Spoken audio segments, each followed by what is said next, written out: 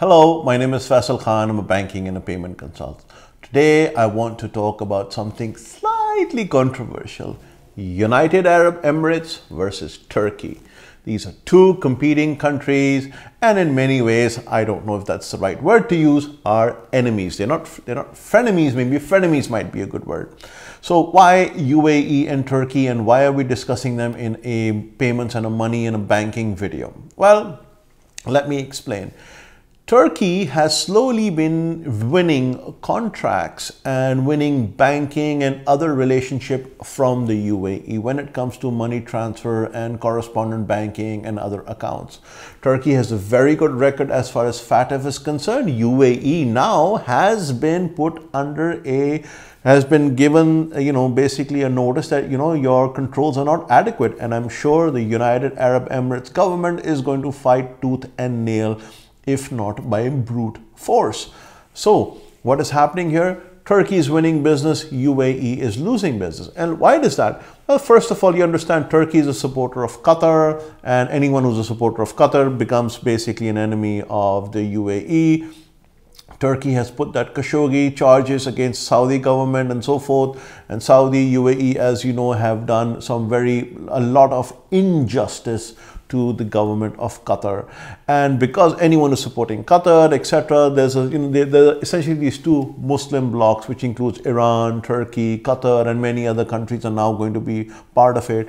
And UAE, Saudi Arabia are sort of, fighting tooth and nail to make sure that they use their economic sanctions or their other sort of military issues in trying to split the people and make them, come on their side.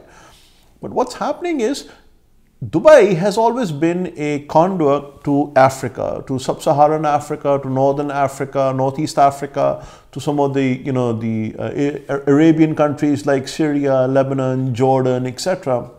And Turkey has now won that game. A lot of the money transfer operators who were opening accounts in Dubai are now preferring Turkey. It's first of all cheaper to live here, cheaper to operate an office, much more friendly. I mean, I live in Istanbul, so I'm very biased when it comes to this. I would not go to Dubai and open an office over there because it's very expensive. And there's a general sense of discrimination in UAE.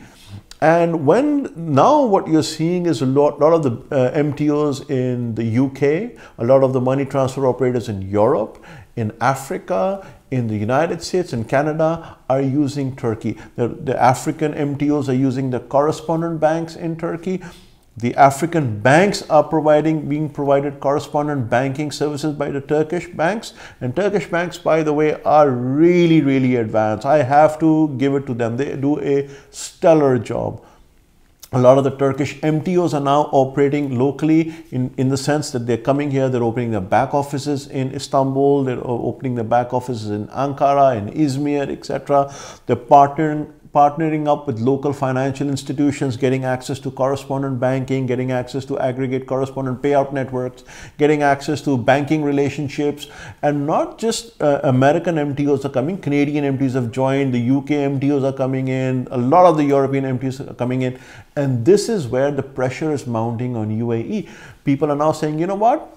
Maybe 10 years ago, UAE was a great thing, but not anymore. Now it's expensive to operate. Now too many questions are asked. Now we're getting charged left, right, and center. We have to pay through our nose just to have some sort of an establishment and an operation in UAE.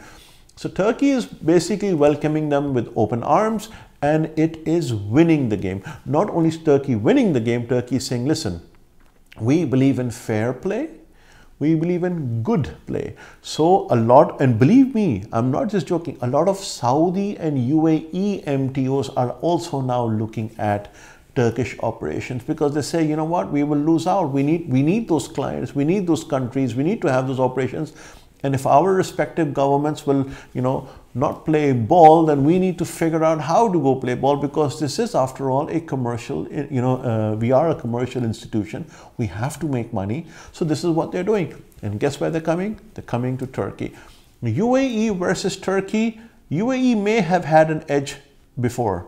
Not anymore. Now it's Turkey that is winning the game, and winning the game fair and square. No arm twisting, no, let's say bad tactics, and certainly no economic agenda being pushed down someone else's throat or military agenda. So if you are someone who had an operation in, let's say, Dubai or Abu Dhabi or where, Ras Al Khaimah, etc., and you are thinking of getting out, if you're thinking of saying, hey, you know what, the UAE is becoming too expensive for me. Hey, you know what, Dubai is not what it used to be. Hey, you know what, the banking in Dubai sucks now. And really, it does suck right now. So maybe you want to talk to us. Maybe Turkey is the new destination for you. Turkish Airlines, by the way, flies everywhere, more than Etihad, Emirates, Qatar, Singapore, Lufthansa combined. That's where Turkish Airlines flies. So maybe it's time to look at this. This is not an endorsement by Turkish Airlines or the Turkish MTOs or the Turkish banking sector or the Turkish government. This is simply because I want to share what is fair, what is right, and what I think you should look at. So if you're thinking of, doing anything in Turkey, if you're thinking of getting some sort of a bank account in Turkey for your MTO, correspondent tie-ups, access to payment aggregators and other networks in Africa and other, Arab countries and so forth, if you're looking at back office operations, etc., you might want to consider Turkey. I'll be happy to communicate with you on this subject. If you have a question or a comment, there's a contact form in the description below.